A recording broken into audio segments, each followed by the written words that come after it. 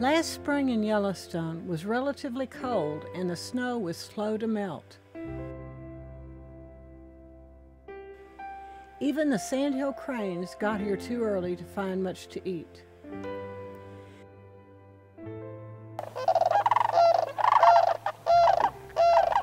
Many Yellowstone bison, especially the females and the young, leave the park in the winter and return in the spring. The northern herd follows a well-worn path from the Gardner, Montana area to Yellowstone's Lamar Valley.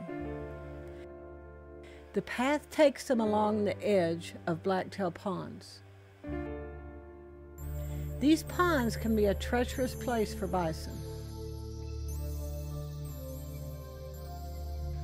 It is not uncommon for full-grown bison to fall in and die, as the banks are so steep it can be impossible for them to get out. In the spring, when the bears come out, these dead bison provide much-needed protein. And the wolves benefit too. Early one spring morning, a herd of bison was making its way around Blacktail Ponds. It was so early in the spring, the herd only had one newborn that couldn't have been more than a day or two old.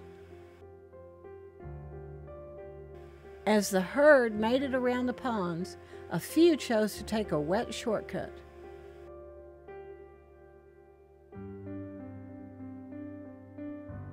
But most of the bison went around the water. The newborn calf's mom led it around the pond.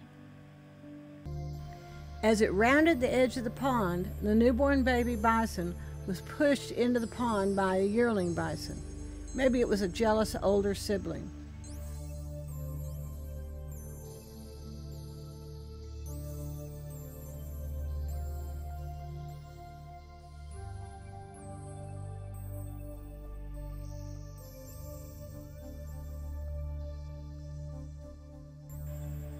The newborn's mother knew the baby was in trouble, but wasn't equipped to do anything about it.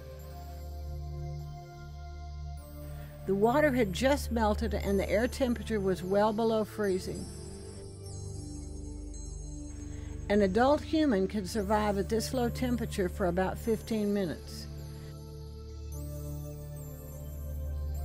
But a newborn bison has less fat and more surface area than a human. At this point, it has been in the water about 12 minutes, and it was getting very tired.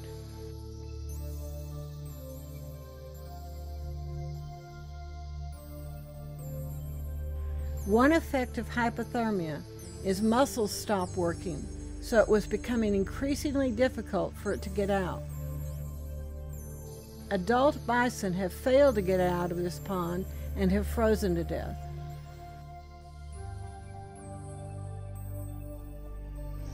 I guess it is a good thing that baby didn't know that, because suddenly it mustered all of its strength and actually got out.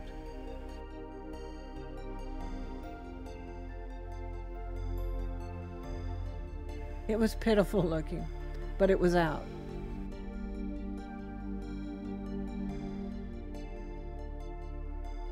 It must have been one tough little baby. Its mom came and licked it a little and allowed it to nurse.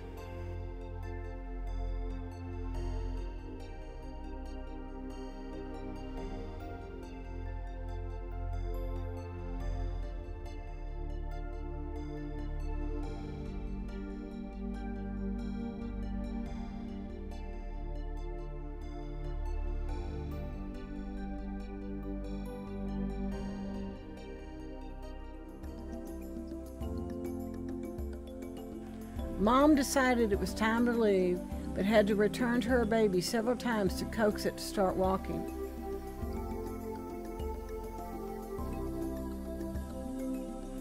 But it finally did start walking in the freezing cold air.